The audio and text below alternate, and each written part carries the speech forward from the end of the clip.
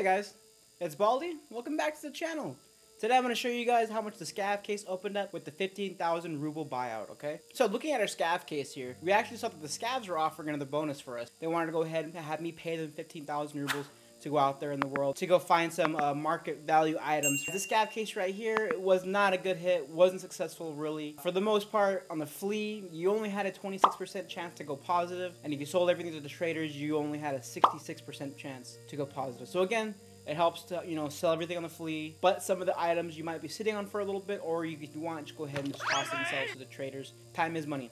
So that's the option here. For the most part, throughout all this, we've ended up spending about 225,000 rubles for the whole 15 runs. The issue is, though, is that for the most part, most of the time when we sold things to the traders, we went negative. This wasn't that successful as it was with the 2,500 ruble buyout, but I mean, it still worked out. We still went positive for the most part. So here's what the numbers are looking like right now.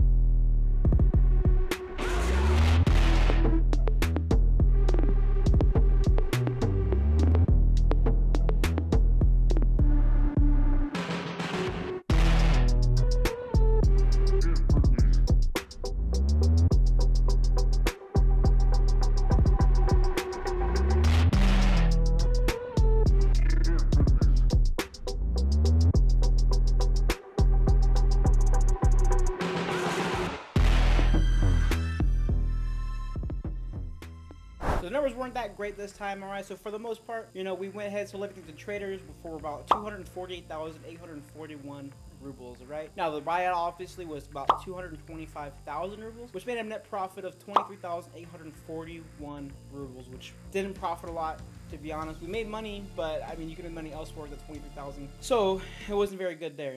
However, with the flea market, like always, it did pretty well. For the flea market, we went ahead and sold everything to the flea for $467,428, with obviously subtracting the $225,000 fee, the buyout fee, which is equal to a net profit of 242,428 rubles. Now, for the most part, we did have two errors on the recording, so two of those items did not show up. I don't think this is as worth it as the 2,500 ruble one. All right, so for sure, skip this one. We'll be working on the third next option tier for the Scav case. Alright, guys, that's going to end the video today. I appreciate you guys stopping by. One quick announcement real fast. I've decided to actually switch back over to Twitch. A lot of my followers are actually asking me why am I streaming on YouTube and not Twitch. So I've been running some issues with YouTube for the most part, and it's actually stopping my computer and automatically resetting my computer for some reason. I don't know why. I never had that problem on Twitch. So we're actually going to go ahead and move over back to Twitch. We're going to figure it out there. Plus, I didn't think that I gave it the proper growth, that was appointed to it. I kind of